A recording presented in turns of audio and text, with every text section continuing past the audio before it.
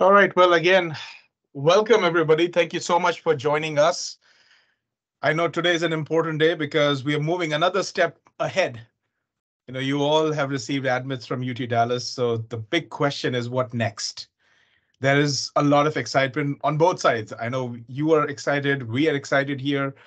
There are a lot of current students who are in anticipation of meeting you all. They're waiting. We have our program staff, we have our program managers, we have our faculty. Everybody is excited because you're going to join us very soon. And I'm sure for you, it's a personal milestone. It's a big decision to start a degree program. So there's a lot of excitement that's there. And we want to make sure that all your questions are answered so that you smoothly transition into coming to UT Dallas, into the program, and you're set for success right from day one. The agenda for today is very simple. We'll take you through some of the steps which we feel are the next important ones for you. Now, this might differ from person to person. Of course, transitioning into a degree program can have additional uh, needs depending on who you are and where you're coming from. But what we are going to discuss today are some of the things which are related to the program that you must do. On top of it, if you have questions, we can talk separately. We can talk during this call today. But what we'll do is we'll spend the first 20-25 minutes talking through these points. In the meantime, you can start putting your questions right away, or if you want to just wait until the end and then ask your questions, that's up to you. We will use the chat so that we are able to moderate all the questions and make sure that as many questions as possible are answered. The other thing is you don't have to paste your questions multiple times. By posting them the same question multiple times, they will not get answered quicker. They will get answered in the order we see them. And trust me, we will answer all the questions by the time we end this webinar.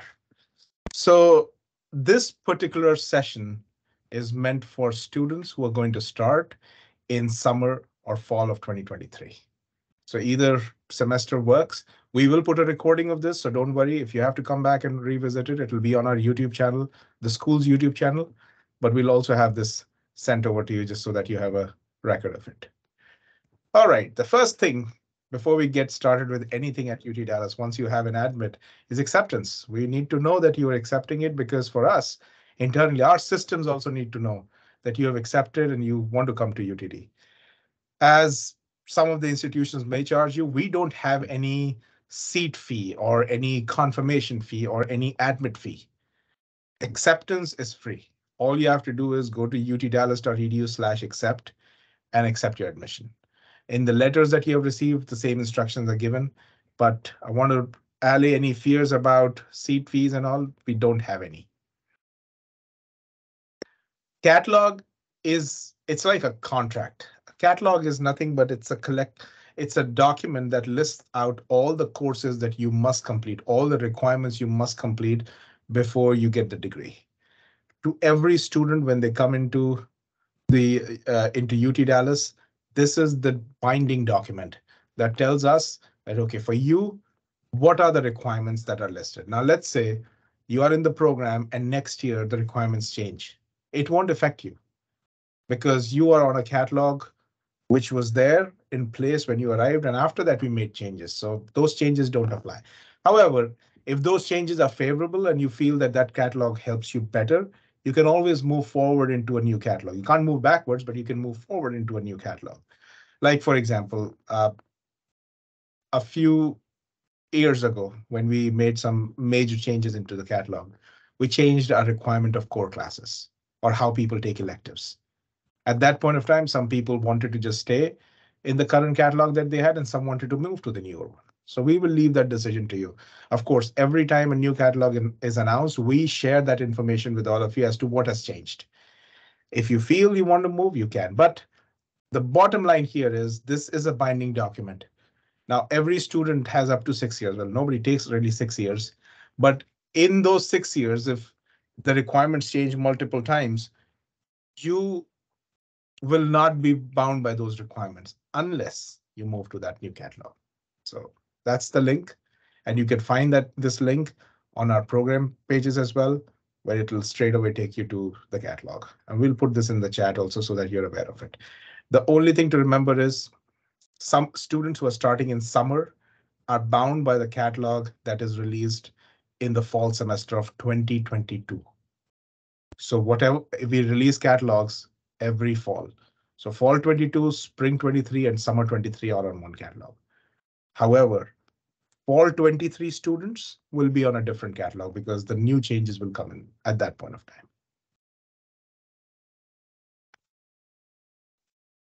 Any kind of vaccination requirements. Now, TB tests, if you're an international student, you have to do that. It is necessary before attending classes. You cannot sit in a class without a TB test.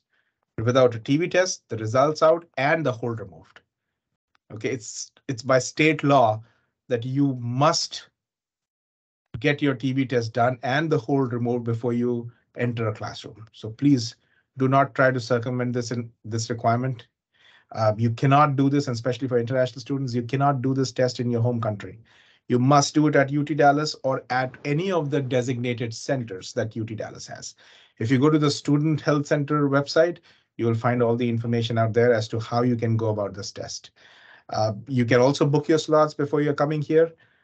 They do offer a lot of slots, so plan your travel accordingly. Don't try to plan your travel 2 days before the start of class, and which also is an important thing because you want to settle down. You want to make sure if you're traveling from an international location, you are settled, you are acclimatized. Sometimes people in the very first few days have issues in terms of adjusting with the new environment. It could be just change of water, change of food. So you need to give yourself time. I would strongly recommend that do arrive at least 2 weeks before the start of classes so that you're able to settle in well. And when you do that, all your orientations will be covered. Do not miss any of the orientations. Okay.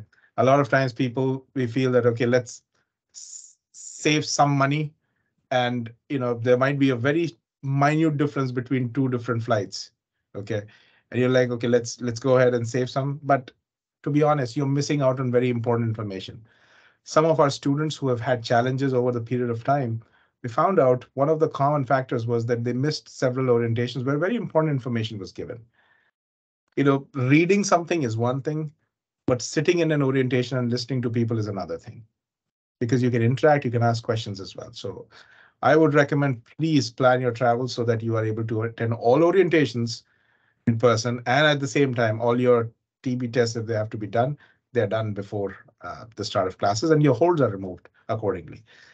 Meningitis vaccine is mandatory for people who are below the age of 22 on the first day of classes. So if it is summer admits, for you, the date is May 24th, 2023.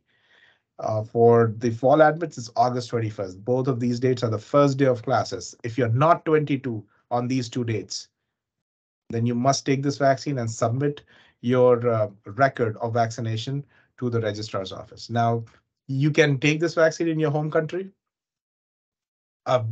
Please do speak to your doctor, your medical practitioner, whoever you go to. Make sure that they advise you about this vaccine in case there are any complications or there are recommendations that you should not take this. You must communicate that with the registrar's office beforehand to see if there are any alternatives. This is not something that we govern at a program level, but it is done at the university level. But see, the thumb rule is that anytime there is any kind of vaccination that you have to take, just consult your doctor first to be aware of any complications that may happen with you. And then accordingly, keep the authorities here informed. Holds. This is one thing that you will see, and you'll probably be a little more anxious about it as the enrollment dates are coming in. So when you look at a hold, it's a tile on your Orion. When you click on it, it will have a description of what the hold is, and it'll also list out the email address of who can remove those holds or who's the contact point for those holds. The program, us, MSBA, that is myself and Sylvia Leventhal, who's our program manager, we cannot remove any holds because we don't put any holds on your account. The three major holds that you will see, one is enrollment advising related hold. Now, if you have attended yesterday's orientation and you've watched that, advising will take care of those holds. JSOM GR advising at utdallas.edu is the one that needs to be contacted. Any health center related holds, health center at UT Dallas. Now, You might ask them to remove your TB test hold. They will not remove it. No holds will be removed until that requirement is met. What they can do is they can probably shift the start date of your hold so that in the early days of your registration, you are not impacted by a hold being on your account. So let's take the TB test hold. Okay. Health center is responsible for it. That hold automatically gets added to international students the minute they are enrolled, the minute they are admitted. So what the health center might do is they might just push it to say end of July or early August at the start date of that hold, which means in this period, starting April or right now, if you're registering for classes, you will not have issues because your hold is in the future. So when you request these places to do anything with your holds, don't just ask them, please remove them. Nobody will remove it until the requirement is met. For example, the same thing happens with missing documents. Your official transcripts or your official attested mark sheets might, not mark sheets, but your degree certificate might not be here. Nobody's going to remove that hold. They may just move it by a few weeks or a few months so that you can register now. Now, remember, this is a one-time deal. People will not continue and perpetually keep on moving your hold. So any hold that you have, make sure that you are working on getting that hold removed. If there's a requirement of documentation, if there's a requirement of transcripts, degree certificate, you are providing that to UT Dallas as soon as possible.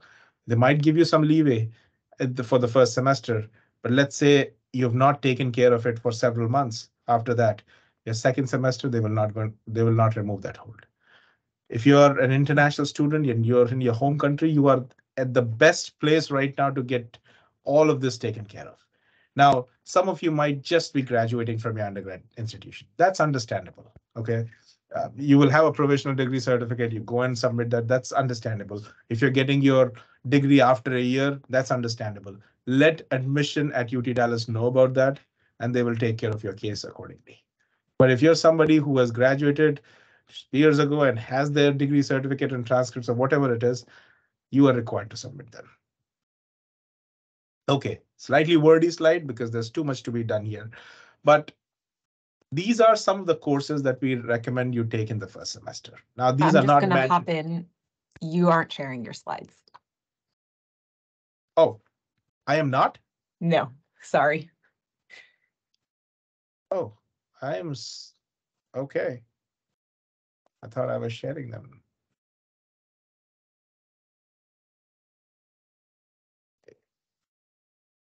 Did I just stop sharing them or did I never share them? It popped up at the very beginning and then maybe when we were both trying to hit record, it went away, but now you're good. Oh, okay. All right. Well, just for the sake of our recording, I'll just move through those slides so that we have them on record. Okay. So we talked about no fee for accepting the admit. We talked about the catalog. The link is right there. We also talked about the TB test requirement and the meningitis vaccine. We talked about the holds just now. So these are the email addresses for the different holds, and you will see them on your or under your hold section. Finally, okay. So I'm glad that I said that this is a wordy slide and that was like a trigger. So thank you for letting me know. Okay, so the first semester courses. These are some of the courses that we recommend, but these are not mandatory courses, not all of them. Like you might decide to take database foundation in the second semester, not a problem. However, if you're going to take any course where database foundation is a prereq, you cannot take that course until the third semester. So that's where looking at all the possible courses that could be prereqs, these are some of the courses that we recommend that you take, because if you're going for data science, data engineering, or any of the, see, this is analytics. So any of these three courses are going to be like the base courses that you're required to finish.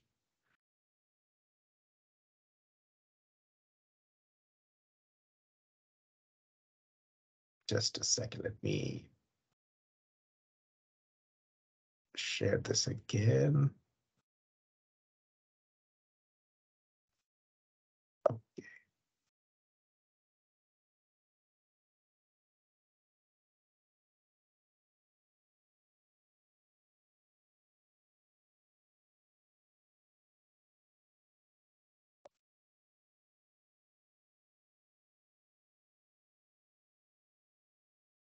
So if you look at Database Foundation, that's one of your courses. Then 6356, which is Business Analytics with R, or 6383, which is Modeling for Business Analytics. Both of them count for the modeling part. Uh, the difference between the two is 6356 is taught using R, 6383 is more focused on modeling using Python. Now, none of these classes explicitly teach you R or Python. So some basic understanding is required. Yes, they start from basic topics, but the expectation is not to teach you the programming language per se. The expectation is to teach you modeling.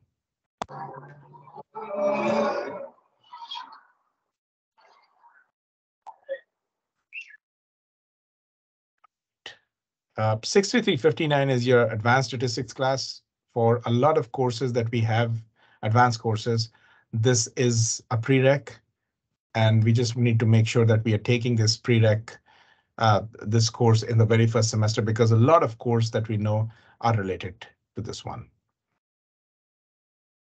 Now, you can take any course that doesn't have a prereq in the first semester. A lot of your electives don't have prereqs. So for example, courses like robotic process automation, SAP analytics, there are a few AWS related courses, cloud computing. They don't have any prereq, and you can take them in the first semester. Any course that has a prereq, you must take the prereq in a semester prior to taking that course. So let's say there is course A and course B. Course B's prereq is course A. You cannot take them in the same semester. You have to take A first, and then in a subsequent semester, you take B. However, if for course B, A is a coreq, that means A can be taken along with B, either in the same semester or a semester prior to you taking B. So that is something that you have to make sure that you look at when you look at a course, look at their prereqs and coreqs, and that will help you understand if they can be taken together or not. Excuse me for popping in again. I think the people are not able to see with the new way you're sharing. Some are, I think maybe the people who are as guests and not signed in through their UTD account are not able to see it. I'm not able to see my screen. Yeah, some are saying it's visible, some are saying it isn't.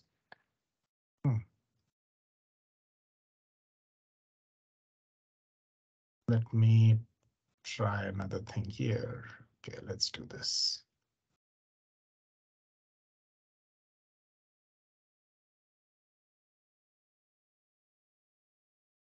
Hopefully everybody can see this now.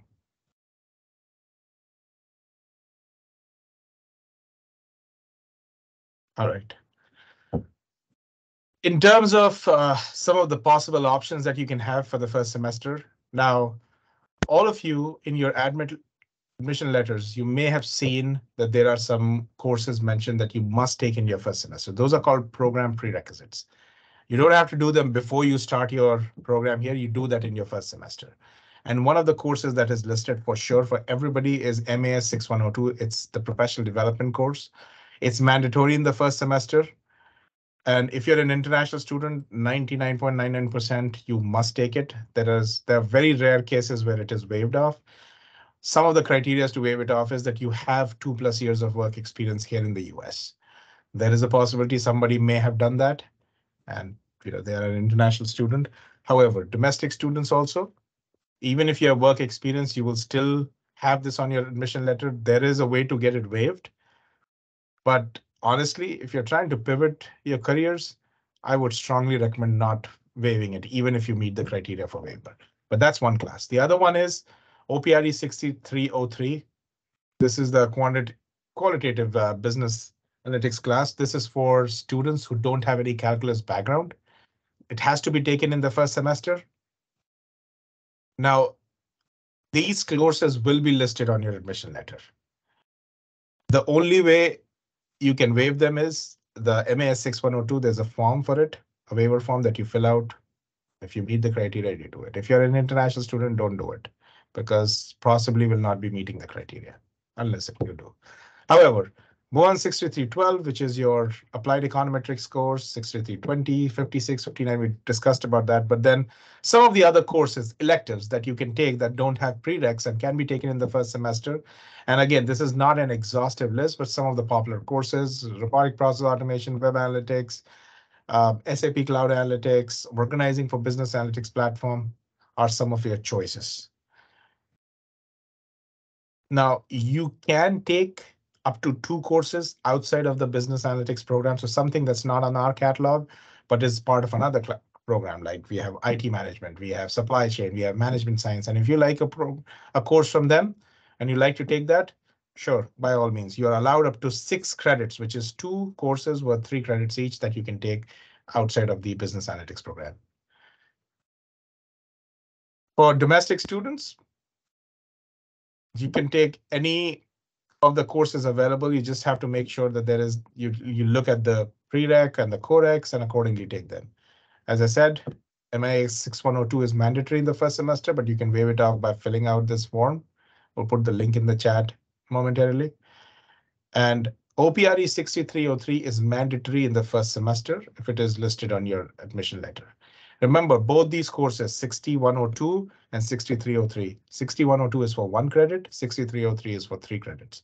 Both of them do not count towards the 36 credits that the program has. The other thing is OPRE 6303 cannot be waived. If the admissions team, if the program has determined that you must take it, that means we have gone through your coursework to determine whether you have that calculus background or not. A 6102 can be waived off. Again, as I said, not recommended. All right, international students, you can also take any courses provided you take care of the pre and the coreqs. You must enroll in at least 9 credits. If you're an international student, you must enroll in 9 credits. You can take 1 OW class, and OWs are the online classes. So at least 6 credits of the 9 should be face-to-face courses. Let's say you decide to do 12 credits in a semester. Well, then you can take up to 2 online courses. So 6 credits are still face-to-face and 2 of them are online. Online courses, which the section suffix is OW. These are 100% online, and there is an additional fee of $80 per credit hour, which means if you take an online class for 3 credits, you'll be paying another $240 for it. As I said, MAS 6102 is mandatory in the first semester. If you qualify for the waiver, feel free to look at what the waiver criteria is. Fill this form out. As I said, OPRE 6303 is mandatory, and both 6102 and 6303 do not count towards your 36 credits. They're on top of it. The calendar, so the university follows a universal calendar. Every department follows this. Hence, we make sure that our dates are in line, or they are in sync. And that can be found at this link, utdallas.edu/academic/calendar. Calendars of upcoming semesters are already there, so that if you need to plan a year ahead, you can do that. And the fee payment deadlines for you, they will be listed on your Easy Pay portal. That's the portal through which you make your payments. Now, you don't have to pay for the entire year at once. All your tuition is gauged after you enroll in certain credits. It's on a semester to semester basis, and once you have your courses enrolled in, you'll be issued a statement based on what courses you've taken. It all depends on the credits. We'll spend a couple minutes looking at how the tuition rates really work so that you have an idea. We also have a financial planning webinar that talks about all our tuition rates. How do you manage your expenses? How do you finance your degree? How do you fund it? All that. There's a comprehensive webinar for an hour that's posted on our YouTube channel. We'll have that put in the chat as well so that you're aware of what we discuss in terms of your financial planning.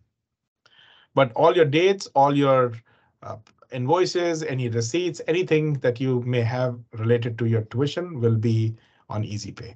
And if you have questions around your tuition and all, you can always reach out to the Bursar's office. That's Bursar, B-U-R-S-A-R, Bursar at utdallas.edu. This is a very chatty group. So we do chat with our students through IM. It's another medium. Our program has an official Telegram group. Now, this is not our first method of communication. We'll always send you emails, but just for your IMs, we have Telegram. So this is the link for it. t.me/UTDMSBA. Just find us, join us. And if you have questions, you can just post them. This group has people from the program who are current students, prospective students, and myself along with our business analytics leadership council members. We make sure that your questions are answered there. We talk about application process. We talk about program related things. Housing and non-academic related questions we don't discuss on this group. If you have those kind of questions and you want to reach out, please just send me an email and I'll connect you with the right people. The other thing is when students are coming in, they end up creating a lot of unofficial WhatsApp groups, Telegram groups. Feel free to do that. You can create whatever you want to create. But from a program's perspective, this is what we have. But email will still be our number one thing. And email to your UT Dallas email. So please start using your UT Dallas emails. Once you receive the admit, we will always talk to you only through your UTD email. So okay, some golden questions that we get all the time. Which courses to take? Now, that's a very basic and very elementary yet very important question. Which courses to take? Some of the courses that we tell you, we'll make recommendations. Your catalog tells you what are your core classes that you must complete, and then it gives you a sneak peek into your electives. So you can decide what you want to learn. The other way of doing this is, let's say you have a purpose in mind as to what kind of roles you want to get into. And when you think about those roles, every role needs skills. Skills need training. So one of the things that I recommend to students is maybe look at those roles that are out there that you want to do. Let's say you want to be a data scientist. You want to be a data scientist at Microsoft. Go to Microsoft's website and try to see what is the job description for a data scientist at Microsoft. But at the same time, look also what the data scientist does at Google, Tesla, Amazon, Meta, whatever companies that you want to work for. Make a list of all those skills that they have there. And when you have that whole backlog of list of skills, you will see some skills you don't need because you already have them. You're good with them. Some of them might just need a refresher. And then there are some skills that you have no clue about. Now see what courses we have where those skills can be used or gained. And accordingly, let that help you take courses. It's good to seek people's advice, but don't just blindly take courses because somebody else is also taking those courses. Make an informed decision. See, this is something which requires thought. Your success will depend on how less haphazard you are with your approach and how planned you are with what you're doing. If you put some thought around things, if you plan things out, they are easy to manage. What professors to take? One thing that we can do is, we can see what courses there are, read about those professors. Their profiles are always there. But when you talk to people and they give you a perspective about which professors to take, remember it's an individual feedback. Somebody may have had a good experience with an instructor and they might end up talking to you and tell you it's a good instructor. Somebody might have a bad experience with somebody. Bad experience in the sense they just didn't do well in the class. That's the only thing that can happen. And guess what will happen? They'll blame the instructor that the instructor wasn't good enough. Remember, in the same class, we have people who get A's and we have people who get F's. People who get F's will not go back and tell you, well, this was the greatest instructor ever. It was just me who screwed it. So be careful about where you're getting your advice from. Always ask what makes you say that this is a good person or this not a not so good person. And don't just employ somebody else's thoughts. Spend some time. You're spending a lot of money to get this degree. You are spending a lot of time and energy and so many resources that you're not even aware of right now that are going into this.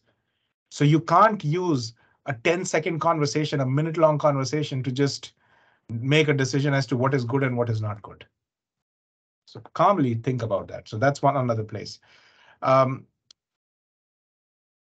do I need to complete all core courses first? Is another very famous question that we get. No, you don't have to. Nobody says that you must. We recommend that try to complete them as soon as you can, because let's say in your final semester, you have to fly out to another city to do an internship. And you have a core class left and there's no online seats. You're stuck. Because when you, and we'll look at, as you can see, the next point talks about what is the criteria for graduation. You must complete your 36 credits, 18 core and 18 elective. It doesn't matter if you have taken 40 credits, 44 credits, 48 credits. If you haven't finished your 18 credits core credits, we will not move ahead and help you graduate.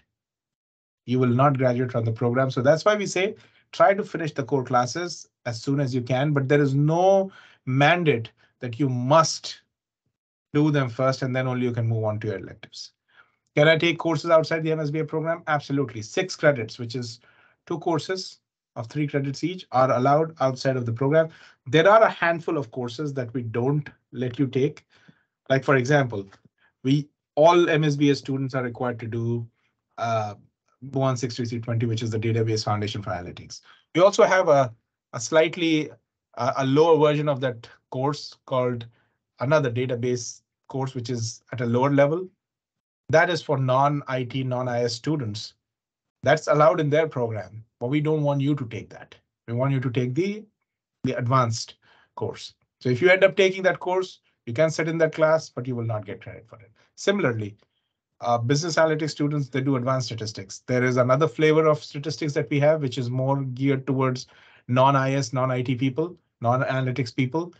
That is good for their program. If you end up taking that, you can take the course, but you'll not get credit for the degree. The criteria for graduation, as I said, 18 plus 18 is what you need. Your GPA should be at least a 3.0 in your core classes, and your overall GPA also should be a minimum of 3.0. Now, should this be always above 3.0? What if I go below 3.0? Not a problem. If you go below 3.0 in your overall GPA, you'll be put on probation. You can be on probation for 2 semesters, but in that time, you have to get out of probation and to stay in good standing. If you don't get out of probation in 2 semesters, well, at that point of time, program dismissal happens. But here and there, sometimes, for whatever reasons, students get on probation, but you can always get out of it. Okay, your GPA in your core classes, now that might not factor into your probation immediately because we only look at overall GPAs, but at the time of your graduation, we look at your core GPA separately. A 2.999999 is not 3.0. It has to be at least 3.0. Third thing you have to do is at least do an internship or practicum. Practicum is a 3-credit course. If you don't get an internship, we bring in a few companies to do projects with you. That's what the practicum is. Internship is when you work with a company. A lot of people think, oh, can I do an internship or a co-op? Well, for us, it's the same thing. There's no difference between the two. Okay, you can do your internship for up to 3 credits. Your first internship, if you have not completed the practicum, your first internship can be of 0 credits. So there's no obligation for you to pay tuition if you're just doing it for credit once. But let's say you want to get credit towards your internship for multiple semesters. After the 0 credit one, you'll have to do at least 1, 2, or 3 credits. You can split your 3 credits across multiple semesters for internship, or you can take all of them together. That's up to you how you want to do that. But you get those 3, and those 3 are counted out of your electives bucket. So if you do an internship, then you're left with 5 other electives that you have to take. How soon can I finish the program? The fastest you can do, let's say you get your MAS 6102 professional development waived, is 9 months. International students who have to do professional development, it'll be 12 months. That's the fastest you can do because you're bound by an upper limit of 18 credits per semester. That's the max you can take. We don't recommend it, but you can take it. And the max is 72 months, which is 6 years. Nobody takes 72 months. Most of our students take 1.5 to 2 years, which is 3 to 4 long semester, which is 17 to 22 months. A few of you who might be doing dual degrees might add another year on top of it. People who are working part-time and doing this degree, you might do it in 2.5 years. But I would say between 1.5 to 2.5, most of our students end up finishing their program. When can I start an internship and what kind of internship can I pursue? Well, if you're an international student, you need to complete at least 2 long semesters. Summer is not a long semester. Long semesters are fall and spring. Once you complete 2 long semesters, you're eligible. And you can only work for up to 364 days. Now, whether it is continuous or it is broken down into multiple internships with breaks in middle, the maximum number of days you can work on your CPT, curricular practical training, as an international student is 364. For our domestic students, one internship is enough. If you want to take credit for multiple, you can do that. There's no upper limit in terms of the number of days that you can work. But irrespective of your status as domestic or international, the internship has to be such that it can be tied back to the courses you have taken, not the degree program, courses you have taken. So for example, the business analytics degree also has cybersecurity courses. Now, you're talking about cybersecurity, and tomorrow you get a internship as a cybersecurity intern. And you can't say that because my program has cybersecurity, I'm doing this degree. The question will be, did you take that course? If you've taken that course, then absolutely you can do that, uh, uh, that internship. The other thing is mapping your courses to your internship is very important. As much as possible, have that. You can't say that, oh, we once had a 1 hour lecture on, I'm just thinking of a topic, blockchain. Okay, 1 hour. And now I'm doing a full-blown internship on blockchain. There has to be other things related to your job, your internship that can be mapped back to your courses. And there's a possibility to do that, but just don't say that there was one topic and now you're doing a full internship on that. That doesn't make sense. Also, for international students, you might have uh, you may end up saying, or even for domestic also, that I have prior experience for something and now I'm doing an internship, right? No. Did you take courses in the program and now as a result of taking those courses, you're working on an internship?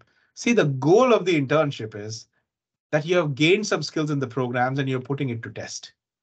If you say that I'm using my prior experience, only my prior experience to do this job, then it defeats the whole purpose of an internship. But with that, I want to quickly share again our details, our contact details with you. Our emails are listed, but between myself and Sylvia, we have the ability to either answer your questions or direct you to the right person who can answer your questions. Okay, before I go to the chat to look at what you guys have posted there, I just have a few things I want to show you quickly, and we'll have these links also posted. So the catalog. This is the current catalog. For fall 23 students, this is going to be a slightly different catalog, but this is how the catalog looks like. If you say, OK, what are the courses that I can take to learn about data science? Well, you look at the data science track. You don't declare any tracks. There is nothing that you say, oh, I need to declare that I'm doing data science. Your degree, irrespective of what you do, was going to say Masters of Science and Business Analytics. It is nowhere going to say that you have data science or you have data engineering or social media analytics, nothing like that. It's the same degree that you will get. The other thing is, especially for international students, there's a checklist. This is a great checklist for you to keep track of what you need to do post and pre-arrival. Use this and you'll be very happy in terms of managing all aspects of your arrival, what needs to be done before or after. If you need to request an I-20, there is a page that talks about requesting I-20s and how you can go about it. But one thing that I did not pull up here prior to us talking was the tuition plans and rates. Now, another question that comes is, should we go for variable or guaranteed? That's up to you, but I'll just tell you what the difference is. Variable rates will change every year. There's about a 2% increase every year. Guaranteed rates, for as long as you are at UT Dallas for that program, the rates will be locked in. Now, variable rates start at a slightly lower level than the guaranteed rates. But students like yourself who will complete this in 2 years, you really don't get very affected by the variability of the variable rate. So a lot of students find the variable rates being cheaper for them, but this is again a decision for you. You can decide which one is better for you. So once you click on, I'll just go through the variable rates right now.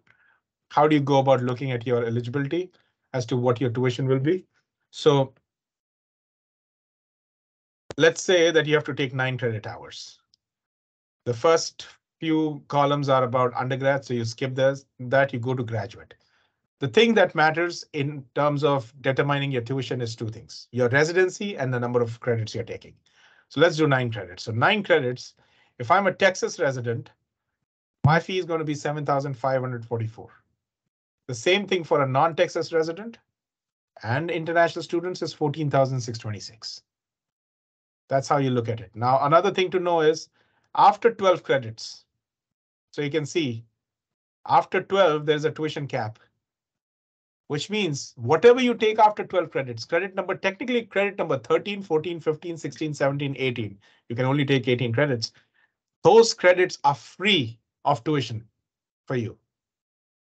Now, it's not a recommendation that you must take it because there are too many courses, but if you're planning that ways, that's how you can save some money. Similarly, for non-residents and international students, anything beyond 12, it's at 18,000. This is your base tuition. On top of this, there is $100 per credit fee, which is the school fee. So if you take 900, sorry, not 900. If you take 9 credits, there is another $900 that are assessed for residents, Texas residents. So your fees will be 7,544 plus 900. So 8,444 is your tuition. Similarly, for international, it's going to be 15,526 because it's $100 per credit. On top of it, international students are required to take health insurance. That's about $1,400 a semester. Please do not try to waive it off. I mean, you can show similar coverage and you can waive off, but UTD's plan is really good. I would personally recommend that. But again, that's your choice, which one you have to take. You must carry insurance, period. For domestic students, it may not be mandatory, but I'm sure that in some way you are covered. If you don't have insurance, you can buy UTD's insurance. It's about $1,400 for fall and spring. And then for summer, it's $550, $533, about $550. Right below this table, they have mentioned the school fees. So the $100 I was talking about for all graduate students is right there. I'll just quickly check on the guaranteed rates piece as well.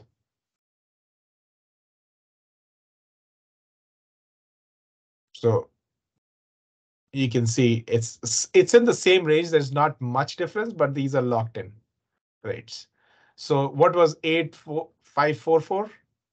Is that correct? 7,544 has become 8,544. So it's about $1,000 more there.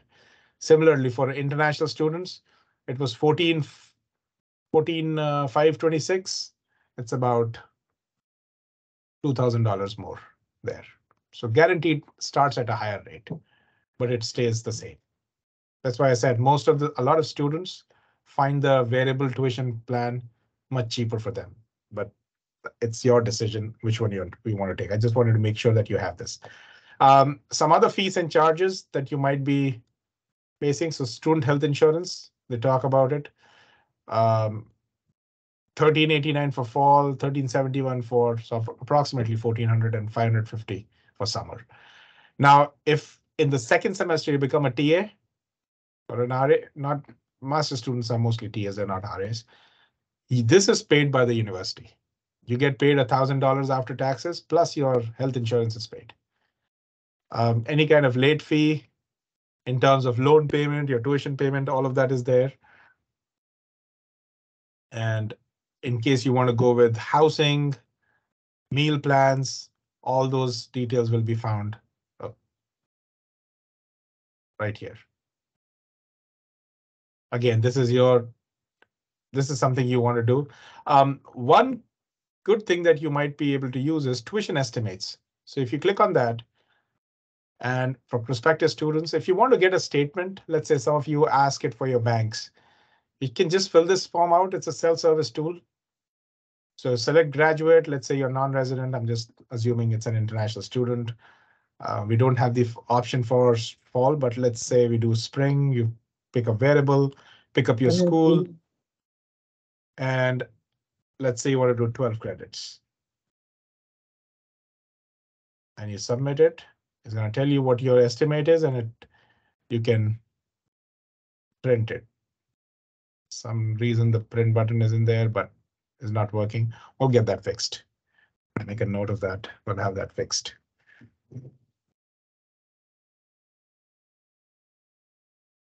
Okay. Well, that was what I wanted to share. I'm going to quickly now start taking a look at your questions in the chat. Please, let's put them in the chat. That's the best way for us to manage them. Okay. Good number of questions. That is great. Let's see. The very top. Thank you for all the links that you posted, Sylvia. Which vaccine is this? This was the meningitis vaccine that I was talking about if you're under the age of 22. So Jahid, how do I take OPRE 6303 if I did not take a calculus course? Is there a way to waive it by taking it online? Well, you have to take it here at UT Dallas in your first semester. Again, it will be listed on your admission letter. If you say that you did not take calculus, there's a high possibility you would have seen that and we would have put it on your admit letter. But any program prerequisite will be mentioned on your admission letter. Please read your admission letter very carefully because it has some very good information as to how you can get started. So we'll have that all listed there. What's the difference between COREC and prereq? Well, COREC can be taken with the course, as I said, in the same semester. A is the COREC for B. They can be taken together. A is the prereq for B. A has to be taken in a semester prior to when you take B. That's the difference. Many courses show prereq or COREC. So they also need to be done after the prereq course mentioned. Yes, whenever you're looking at prereqs and CORECs, you're looking at the course that is, for example, I'll give you an example. Big data, no hypothetical examples. Big data is a course that requires database foundation as a prereq. So you must take database foundation in a semester prior to taking big data. Okay, sorry about the screen going away for you guys. Okay, I'm just skipping all of those notes here. Is there a sample plan for two? Is this a sample plan for 2 semesters? Not really a sample plan. See, we are a very flexible program. We let you decide how you want to go about your courses. We will just help you in terms of building that plan. And we do that a lot. In fact, this is the week when enrollments are opening for our students, the current students as well. And we're doing something called advising pods. We are helping them with their questions. They have all sorts of questions about how do we order our questions. How do you order our courses? Which course will help in X kind of a career that I want to pursue. So there are qualitative questions, there are courses around planning, and we help you with that all the time. So don't worry. The other thing that I want to tell you is, yes, do make a sample plan for yourself, but you will always change your plans once you start your courses, because once you start taking courses, you get an idea about what all is there to be offered and what you really like. Sometimes you're not even aware of things that you really like taking until you get into 1 or 2 classes, and that opens your eyes towards all the new possibilities. So those plans will also change as you move forward. Are those 2 additional courses limited to JSOM, or can I opt it from any place in the university? Well, if it is outside of JSOM, we'll need additional approvals. If there is relevance to the program, there is a high possibility that we will approve it. If it is not, then we cannot. For example, very recently, one of our students wanted to take some course in music. Now, there is no connection of music and business analytics. Yes, people can argue that, but the qualitative nature of music has nothing to do with analytics. We could not. but then there were some students who wanted to take a stats class from the School of Mathematics. There is relevance, so we approve that. If it is within the School of Management, it's easier to get that approval. In fact, there is no additional approval needed. All you have to do is you can ask the advising or us whether this course will count, and we'll tell you whether it will count or not, and that's all you need. How do I check whether an elective has a prereq or? So when you look at the course description, it'll tell you what the prereq or the coreq is. If you try to enroll in a course whose prereq you have not met, you will see an error, which will tell you that you haven't met the prereqs.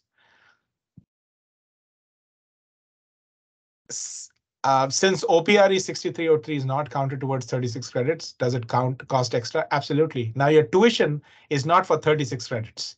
Your tuition is always for the number of credits that you take. Let's say by the time you reach your final semester, you only have 3 credits left. One thing is you can just take those three credits and be done with it. Or you might say, oh, I need to take 3 more courses because I like taking those courses. Sure, by all means, in your graduating semester, you can go beyond 36. We will assess the number of credits that you have taken. That's why when you take the 0 credit internship, it's 0 credit. It gives you technically, it fulfills a requirement, but it's 0 credit, so there's no tuition associated with it. That was a good question. The tuition is dependent on the credits that you take rather than, well, will this count towards my degree or not? What's the total estimated fees for MSBA and what's the per credit hour? So the per credit hour answer cannot be given because that all depends on how many courses you take, what's your residency in that semester. Let's say first semester you have no scholarship, second semester you have an intern, a TA-ship. Your residency changes. By the way, TAs pay in-state tuition fee. So the total estimate, I would say the range is $40,000 to $65,000 depending on all these scenarios. Now, right below this question, say we posted the financial planning webinars link. Please go to that one because we have only spoken about the different scenarios that you might encounter from a financial perspective and how do you go about them. Can you give us I can't see the link to the Telegram group. So that was posted right below. There. Yeah, thank you. Can you give us the count regarding student registrations for concentrations? Well, there are no concentrations per se, but we had a big class last year. So Flex had about 650 students. We generally used to get about 350, 400 students. See, we are a big school. We can accommodate them. And the reason why we have so many courses is because we are able to structure our program in a way that students can take those classes. When we have so many students come in, it's not that you're all sitting in one section. For example, students who have to take database. We had 18 sections of databases that were running throughout the week. There were 17 sections of stats that was running. There were 14 sections of BA with R that were running. So we always have multiple sections. Every section will have 40 to 60 students, depending on which course it is. Generally, our electives have, I would say, will hover between 25 to 50 students. Our core classes are 40 to 60 students. So even if you come with 500-600 students, they're not 500-600 students in one class.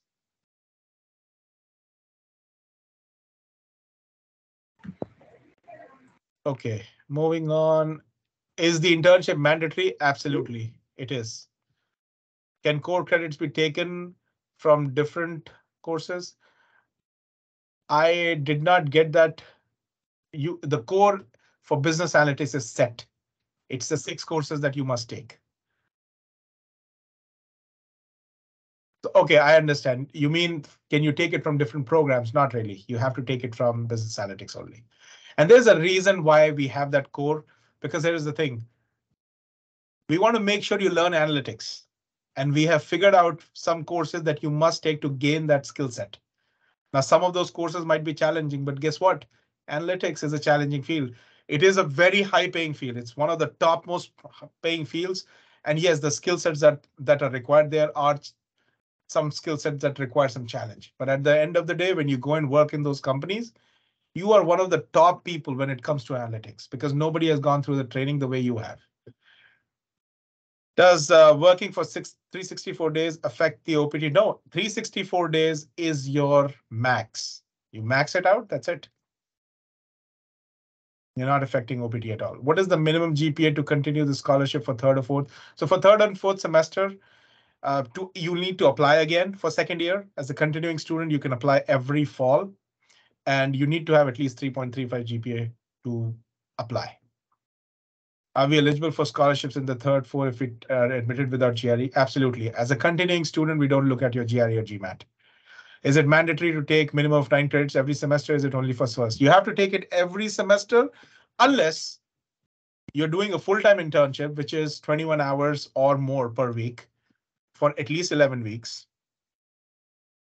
And or it's your graduating semester. In your graduating semester, if you're left with just 2 credits, 3 credits, you just take that. You just want to make sure you take one course, which is face-to-face in your graduating semester. And internships, if you're using internships to reduce your course, there's something called reduced course load. You get that approval from ISSO. They put it on your I-20, and then you can take less than 9 credits. For health reasons also, there are 3-4 different areas, but the number one is internships, and then health reasons, and then a couple more where they allow you to do reduced courses. Domestic students, till the time you're taking one course, you're good. All right, we are at the top of the hour, so I will try to cover as many questions as we can. All right, Haripriya, what if we received an internship, let's say in cybersecurity, but was planning to take courses related to an upcoming semester? It's like saying that I will drive a car first, and then I will learn how to drive a car in a driving school. You must say you're learning skills, and then you're putting them to work. So you must take the courses before. All right, somebody has unmuted. I would recommend if you can mute, that'll help us. What else? Where can I find the study plan that's mandatory for embassy interview? Well, if you need that, just send me an email if your embassy requires it. Not every embassy requires it, but if yours require it, I will send you one. And in that request, also give me a few courses that you will be taking, so I can put that. Where can we see the catalog for fall 23? It will come in the next couple months, I would say. So sometime in June is when we release the catalog. Your core requirements have not changed. Just a moment. Okay, your core requirements have not changed. It is only a few electives that we have added. And again, you can take those electives even without changing your catalog. You don't really have to change your catalog always. Okay, where did I go? I think I've come too far. All right, let me see. The last question that was put in was for 9:31 a.m. from Prajwal. That would be our last question, but I'll cover all of them before that. Okay, so what do we have? What's the criteria for merit-based scholarships? Well, if you're an incoming student, your entire profile is required. We do look at your GRE and GMAT, and they are not the only criteria, but they are a good way for us to kind of compare two people who have studied at different universities. It's a standardized test, so it helps us engaging your academic abilities somehow. But your essay, your letter of recommendation, your resume, everything counts. Can you get scholarship for both years? Yeah, you can. If you do well, you can get continuing student scholarship as well. Do professors prefer students without scholarship for TRA? Well, I hire TRAs for our department, and I don't double dip. I make sure that if you've got a scholarship, we don't pick you for a TA or RA-ship, because there are benefits for both, and we want to spread the wealth. However, having said that, if there is no possible candidate, because a TA-ship is a job, if there's no candidate that fits the bill other than somebody who has a scholarship, then at that point of time, we'll go with somebody. But we try to keep them separate.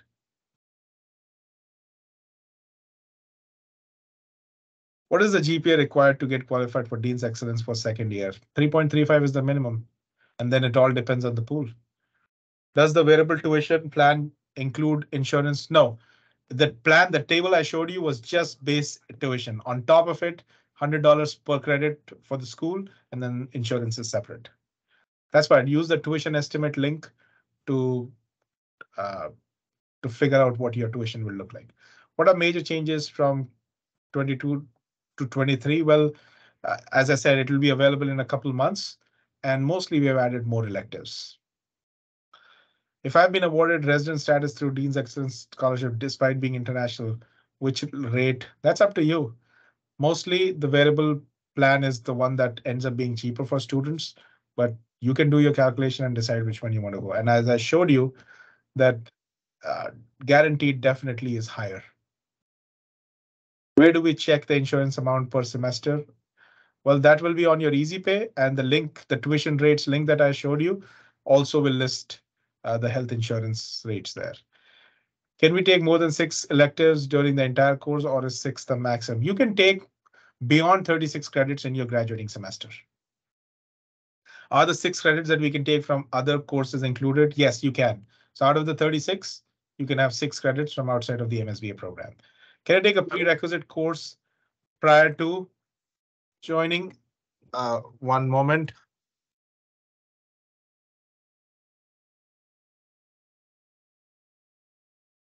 All right. Can I take a prerequisite course prior to joining the program in summer, or do I have to take it during the semester? Well, anything which is a prerequisite, a program prerequisite, has to be taken in the first semester. What is the supplemental fee? $100. That's a school fee. Every school gets to charge their supplemental fee on top of what the university has. It's like, just imagine a fraction of your fee. Instead of giving it to you as a total fee, they've broken it down into university and school components. I have enrollment hold on my account. I've sent an email to, but no action has been taken. How long does it take? Well, give them some time. They generally respond in about 3 business days. And if it is around advising, we just had the advising orientation yesterday. So the next few days, our advisor will be working on removing the holds. How many courses do you recommend in the first 2 semesters for a student with scholarship based on stats? 5 plus 4 or 4 plus 4? Here is the thing. You're not here to rush through your coursework. Having said that, I don't mean to say that you cannot take a lot of courses. You can, but think about it this way. If you put pressure yourself with too much courses, because you have a scholarship, you want to save money and all that kind of stuff, and you end up doing poorly in those courses, it will not benefit you. It's unnecessary stress that you have. You should think from a perspective of what will help me learn better. 3 is the minimum load. 3 is a good load as well, because there are so many things you do outside of the class. If you have no time to spend outside of the class, you're going to get affected in the long run. You will save money, but you'll be impacted. People take 4. OK, sure, 4 is fine. But if 4 is non-manageable in the first semester, come down to 3. The other thing is, in the first semester, you're getting used to a lot of things in a degree program. So don't overburden yourself with too many courses. My personal recommendation is 3. You really want to stretch, take 4, but don't go beyond that. OK, how many minimum credits can be taken? When do classes start for fall 23? So as an international student, 9. As a domestic student, 1 course is enough, and classes start on August 21st. Is there a fee apart from tuition fee, insurance, supplemental fee that you need to pay per semester? If you're taking an online class, there's $240 for a 3 credit course. I don't see there is any other fee that would be there. There's an international students fee that's about $150, but I don't think so there's anything on top of it. Again, the bursar will be sending you the statement which will list the breakdown. What are the prerequisite courses for MSBA? There's no prerequisite. There are program prerequisites in terms of your professional development and OPRE 6303 in case you have not taken calculus before. When do I register for classes? You can go into Orion and see your appointment. Now, the way the appointment works is, if you're closer to graduation, you'll be given priority. Else you'll be in the appointment week, the enrollment week, you'll be on the 3rd or the 4th day generally. It doesn't put you at a disadvantage because you have too many courses that you can select from. If you want a certain course in the first semester, you don't get it, it's an elective, you'll always take it in the second semester. As far as core classes are concerned that you can take in the first semester, we try to make sure that you have enough seats. So between now and the start of classes, we don't open all the sections together. We look at wait lists and we slowly start adding course sections. How do I apply for scholarship? We will put the link in the chat, but it's on the Jindal website through which you can apply. Can I get on-campus employment? Absolutely. From the first semester, first day, you can. Once you're enrolled, your handshake profile is automatically activated, and that's where you find all on-campus jobs. You don't have to create a profile for yourself. Do not get into the business of creating it, because that will result into the activation process failing. The activation works if the profile doesn't exist. So have some patience. Do not create your handshake profile, and as you're enrolled, you will see that it'll be activated. Can I-20 be revised after getting scholarship and after visa acceptance? Yes, you can do that. Absolutely. Again, if you, let's say you have not got an I-20 and you got a scholarship, your I-20 amount will be lesser, but you got the I-20, you're yet to appear for your interview, and you got your scholarship, get a revised I-20, because that will list the scholarship as well. Sometimes they ask how are you funding it? You can say that you got a scholarship and it will be listed on your I-20. Can you please show the slide about placement details? Well, right now we were talking mostly about our uh, enrollments. How do you get into this? We definitely have all the data on our business analytics website. All reports are there for each semester, for each year. I would strongly recommend that you go into our business analytics website to see all the stats about people's jobs, where they're working, what roles they're taking, what are the salaries, and we'll have that link put in the chat so that you can look at all the placement details. Um, Bhuvan 6345. Well, again, if it's a cross-listed course and there are two types of codes to it, you sit in any of the classes that will count. For example, Stats has Bhuvan 6359, and it is also offered by Operations Management as OPRE 6359. You take either of the classes, it means the same, it will count the same way. Can I get a rough cost estimation for 36 credits? As I said, depends on your residency and your credits. 40 to 65K is the range. And please do watch the financial planning webinar. When can we expect the scholarship results? If you've not heard until now, May 1st is the deadline, and these results should come within a couple of weeks. Like by mid-May, I am assuming that all the results will be announced.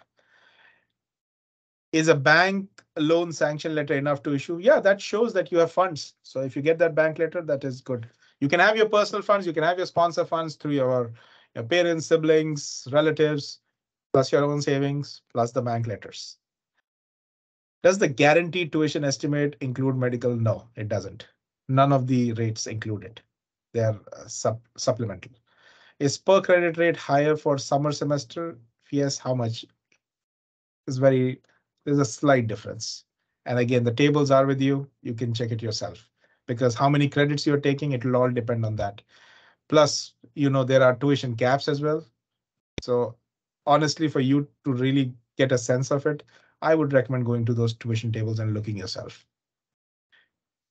There are 3 semesters in a year, correct? Can subjects be taken in summer? Yes, you can. Now, as a continuing student, so people who are starting in summer, you must enroll in summer. But once you're done with that, if you're a continuing student and summer semester is there, you don't have to really enroll. There's no mandatory enrollment required. I want to get into finance. Do people get opportunities? Absolutely. Analytics is a common denominator for every industry. Every industry is driven by data, and that's where you have analytics. Should I-20 amount reflect the bank statement's exact amount? Can it be less by a few dollars? Now, how few dollars? What's the range? Try to, if it's a few dollars, see, they need the amount that they're asking for. It's 36 something for scholarship recipients and 51 something for non-scholarship recipients. Round it off to the next 1,000, 52 and 37, and send it. Can I take MIS in the first semester? You can. There's no prereq. 6380. Can we change the track later on? You don't declare a track, so you don't really change a track. It's up to you. You can take all your electives from one track. You can take it from multiple tracks. There are 10 courses mentioned in the core. Only 6 are enough to meet. They're not 10. Again, it's stats, database foundation, BA with R or modeling for business analytics, prescriptive, predictive analytics, and econometrics. So those are your 6. Each credit will be how many hours? That's not the way. Every course is 3 credits. It's 3 credit hours. Can you explain about the deferral of program and result on my scholarship? Now, if you defer, you can defer up to 1 academic year. Not a problem. Your admission is guaranteed if you defer by 1 academic year. However, your scholarship is not guaranteed because if you defer, your scholarship doesn't get deferred. You have to apply again. Maybe the second time you don't get it because every time it's the pool that matters. Do we apply for scholarship every year or every semester? So as a continuing student, you can only apply in fall semesters. In case I miss a class, can I take a different session under the same class in the same week? Well, that depends on whether that instructor is teaching it or not. And it also depends on whether that instructor wants you uh, to do it or not. It depends. Have a chat with the instructor and they might be able to. Students do it here and there, but it's a discretion of the instructor.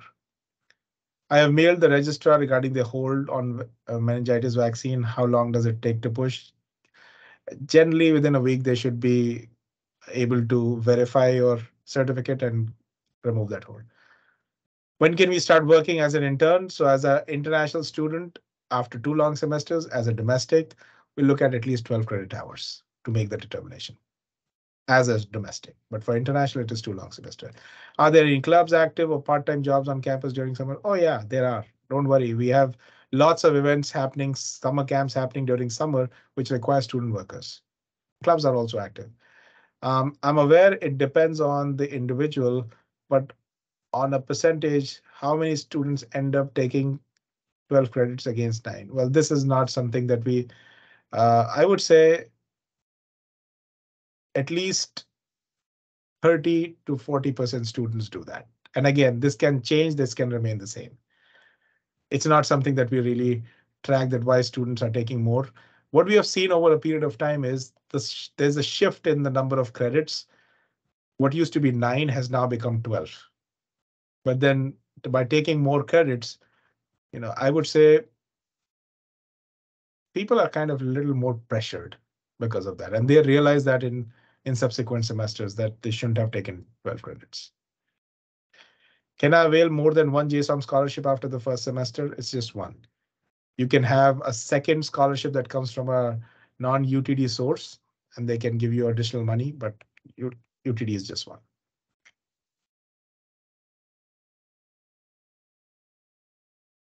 Okay, I want to be mindful of the time, so I'm just extending a few more questions. 9:46 a.m. Saurav Jadhav is the last one that I'm going to take. If there are more questions after that, we will entertain it over email. So just FYI. I'm going to just heart it so that I remember that was the last question that I'm going to take. Can you provide your assessment on the feasibility of obtaining a 3.0 GPA while taking 4 courses? People can do that. That's not a problem. It's up to you.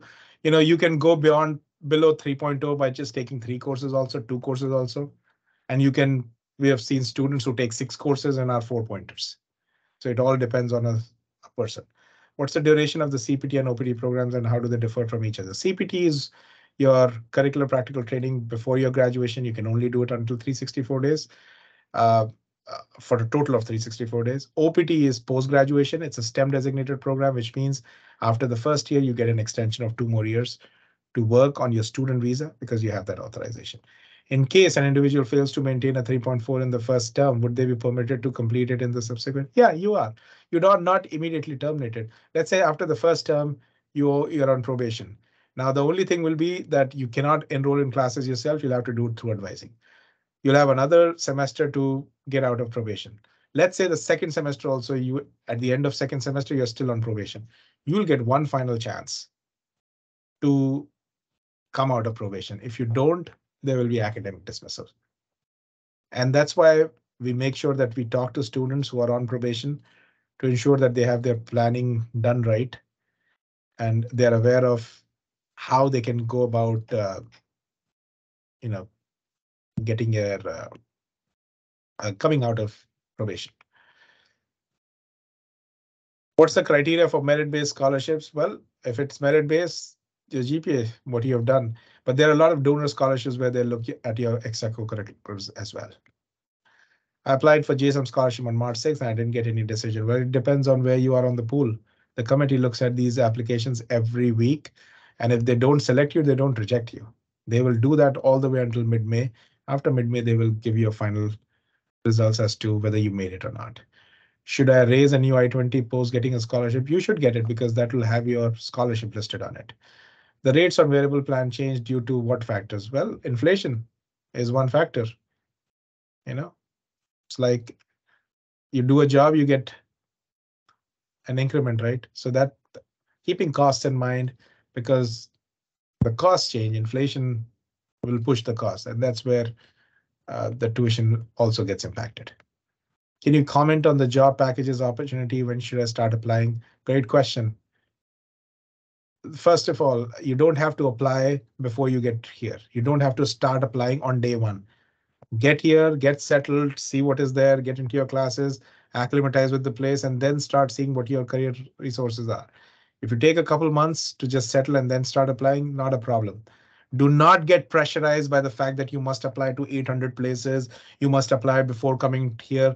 Nobody's going to hire you in the very first week of you starting a program. Nobody's going to hire you before you come to the program. So do not pile down under that pressure that you have to do everything. There are enough people out there that will tell you you must start applying from the get-go. No. Are you ready to even apply? Now, I'm not saying you have to perpetually wait, but give it a few weeks. Get settled in your courses. You don't want your courses to get hurt.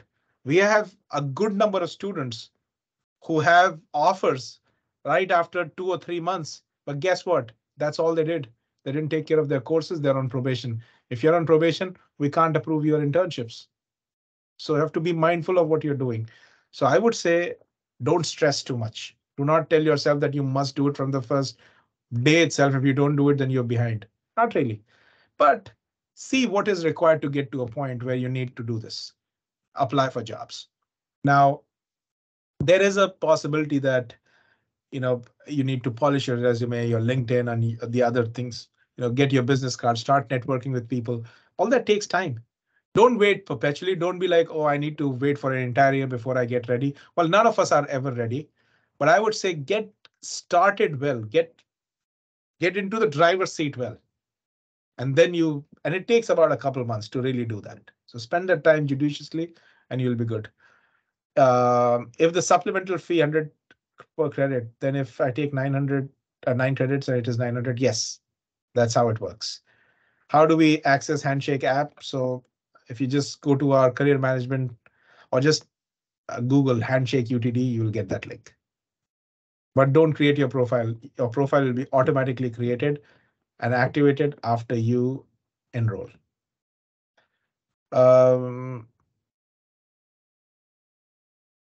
I am a fall 23 student. I was asked to send a courier of my transcript to the Jindal School. By any chance, can I submit my transcripts after coming? You can. You just make sure that they are in sealed envelopes. They're attested copies. Please don't submit originals. Whatever you submit will not be returned to you. So never ever submit originals. Copies which are attested by your degree or transcript issuing institution body in sealed envelopes, and all the seals are stamped. You can drop it in our Dropbox or you can have them mailed to us. I would recommend mailing it for a variety of reasons. What if they are not accepted? For whatever reason. Mostly they are, but if there is something wrong, while you are in your home country, you can just go ahead and get another copy. Just a word of caution, nothing else. Financial webinar link has been posted, or you can go to the YouTube channel of Naveen Jindal School and you'll find it there. When will I get a normal I-20 after getting a scholarship I-20? There's no scholarship I-20, by the way. Don't call it that. It's an I-20 itself. Okay. Just that scholarship is listed on it. So once you get your scholarship, if you want to request it again, they will reprint your I-20 with that note that you have scholarship funds. For the Handshake portal to be created, what needs to be done? No, your enrollment is required. That's what I've been trying to say. Your enrollment into courses is required before you can do anything. Can we get any assistantship opportunities as an incoming student to help with fees? So you can work as a student worker on campus. You can't be a TA in the first semester. Looking at the economy, there are enough job opportunities. Absolutely. This economy is not just US, it's the entire world. And what we are seeing is more and more jobs are opening up. Remember, one of the things that we saw was a lot of people who got laid off. There was reasons around skilling as well. Skill was one of the top reasons. So that's why when you come to UT Dallas, your number one focus should be skill building. And that will really help you. Our students, who are our top students, had no problem with any of the layoffs or anything. Sometimes businesses close and that could be another thing. But when we surveyed some people to just see what were some of the reasons quoted, it came down to skills a lot. What's the maximum limit to defer my admit 1 academic year? If you do it beyond that, you'll have to reapply. Is there any portal to connect with seniors? So there is. Thank you for asking that question. We have a connect with the student link that will be posted in the chat. You can connect, you can fill that form out and you'll be connected with current students. All right, will declaring funding through a bank loan only cause problems with the visa process? Not really. Again, showing multiple sources always helps because it shows that if one source fails, you have something to take care of on the other side. But if you have just one source, there's no problem. Till the time you have a good explanation about what you're doing, you should be fine.